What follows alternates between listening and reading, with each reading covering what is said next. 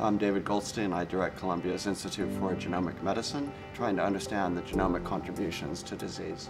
A study that we did with an 18-month-old girl with a devastating and very progressive neurological condition. The patients can't have extreme upper body weakness, they can't lift their arms. The clinical team decided to bring her to us to ask if we could sequence her genome to try to find a clue to what might be wrong, because it was so progressive that they feared that she wouldn't live very long. We saw 2 mutations in a gene. This rare genetic disease, because it results from a broken transporter of a vitamin, is treated by supplementation of the diet with that vitamin. 2 or 3 months after initiation of treatment, she ran around the room high-fiving every member of the genetics team. There were no signs to indicate what was actually wrong until we looked at her genome.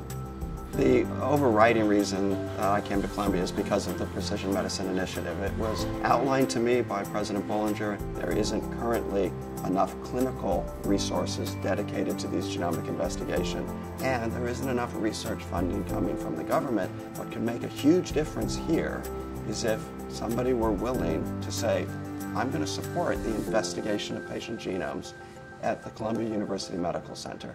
I'm excited by what we're doing here, and I would like to invite you to participate in Columbia's Giving Day on October 21st.